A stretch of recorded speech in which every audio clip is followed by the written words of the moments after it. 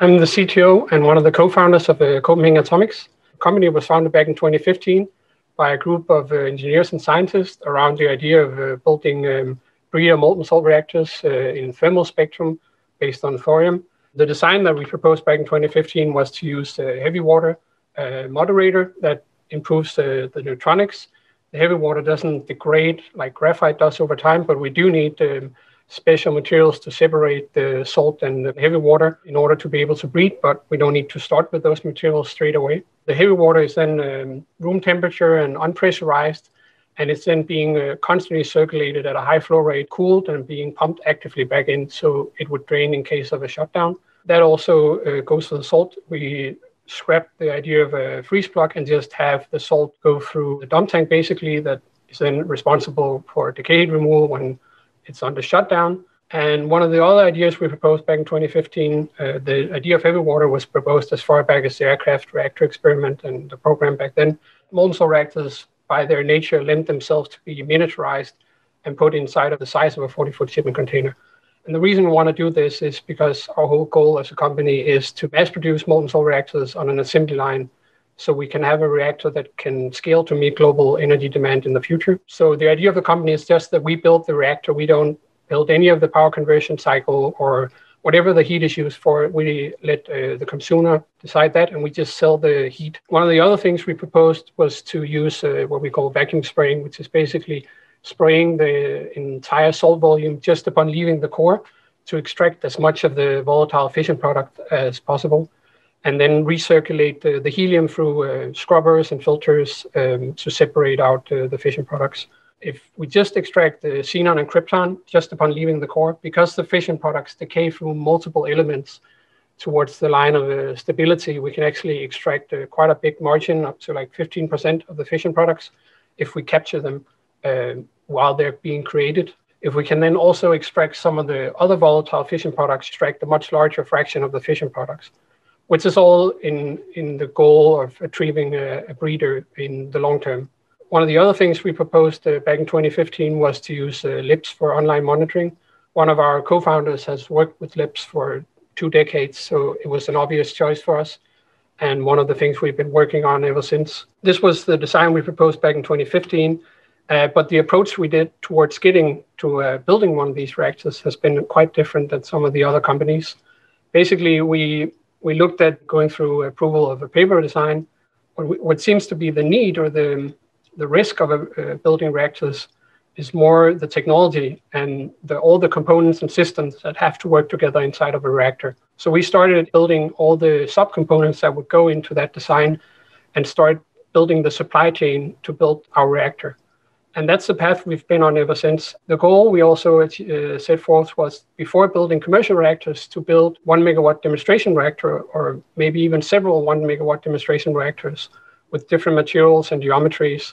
And we see this as an approach where we can move faster in the beginning and test all the components with inexpensive stainless steels and inexpensive salts before we ever get to any nuclear part, where we have to involve regulators and where any change or thing that we have to alter becomes very expensive. Earlier this year, we then got a fair amount of funding to build a non-fission prototype for the next coming 2 years. We started building and selling these loops all the way back in 2017. Here in 2019, we had basically all the components we need for a bare bones boilerplate non-fission prototype. And so this non-fission prototype is basically a 1-to-1 scale, 1 megawatt demonstration reactor that fits inside of a 40-foot shipping container. And it has all the same features, but scaled back. So for example, the vacuum spraying we talked about, we might not implement that yet. It's all the key components like pumps, core, the heavy water, and the separation materials.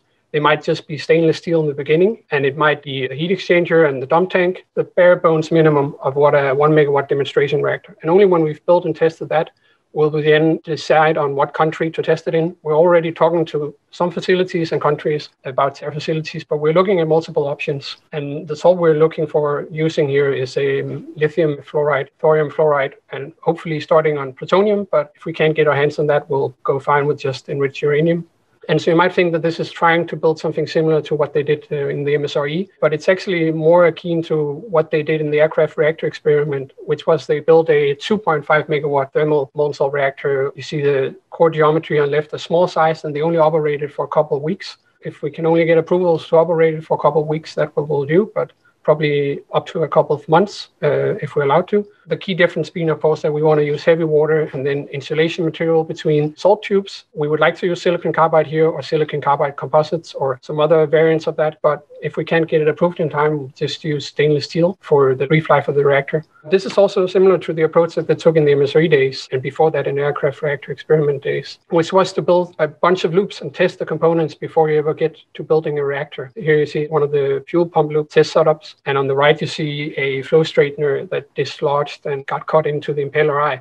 And that's just to say that even after decades of experience, you still have components failing on you and stuff breaking.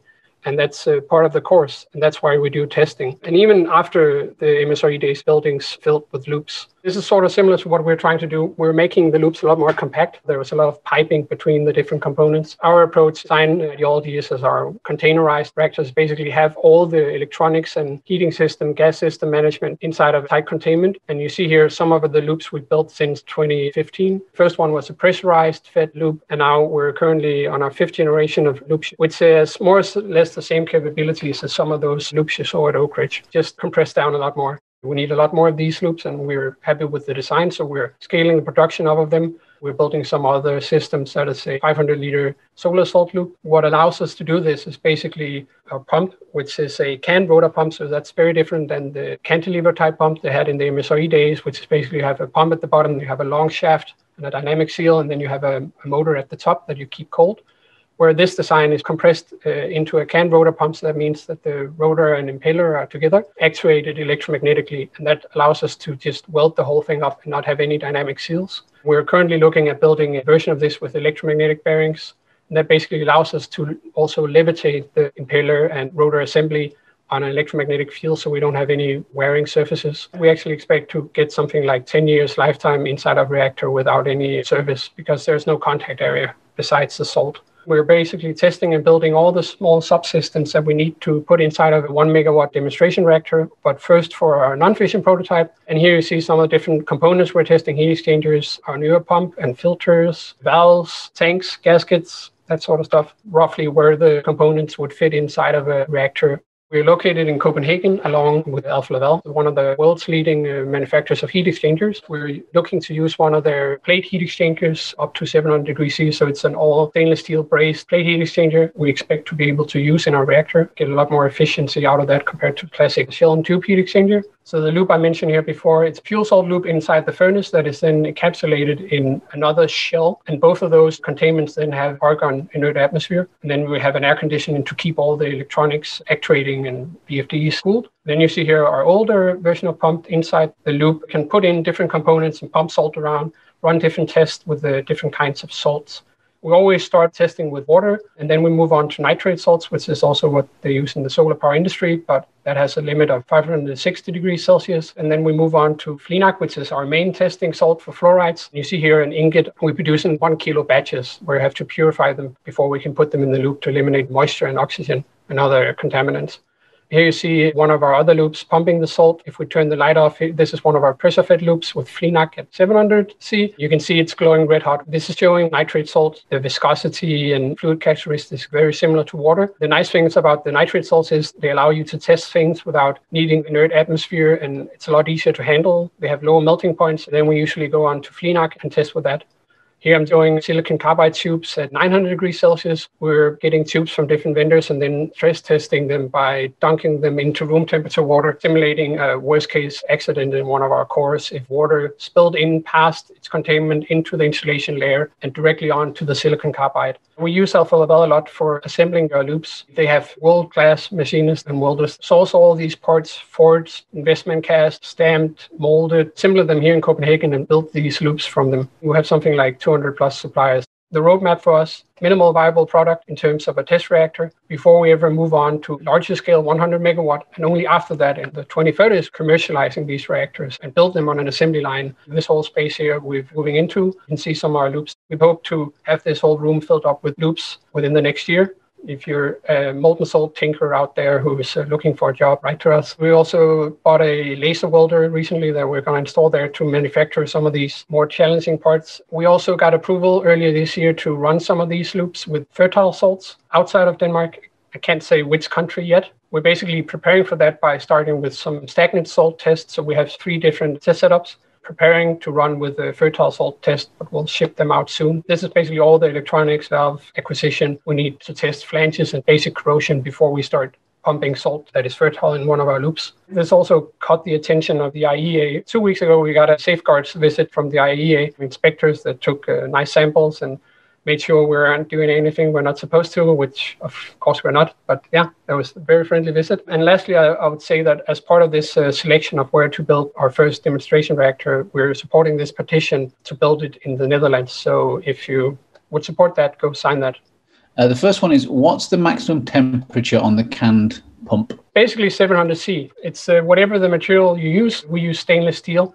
So if you go 700C with stainless steel for a long time, you might have some issues. You could build it out of other materials, but that's going to cost more and take longer time. So we don't need that right now. We just need something that works well enough. Okay. So that's why everything is stainless steel 316. Are the new MS systems from Copenhagen Atomics equipped with flow measurement devices? We're working on flow sensors. It's not a high priority for us, but we have some different ideas and we have some tests in the making. If you want to collaborate, that's one of the things we're working on. We also sell these loops commercially, starting at 88K. So that's a bargain. Why, if you can elaborate on why the Netherlands of all places, why is that the right place? There's always been a lot of support in the Netherlands for molten salt reactors. They have facilities there that are approved to have certain kinds of nuclear tests. It's not the only likely place. We're also looking to the US, of course, but also other places. So the Netherlands is somewhere like NRG at Petten or somewhere like that because of their work? Yeah, that's one of the promising places. Okay, that makes a lot of sense. If there's no more questions, so thank you very much for your time. Appreciate the black and white image. I'm going to try and do that for my own cameras in the future. Inspired me. So thanks, Aslak.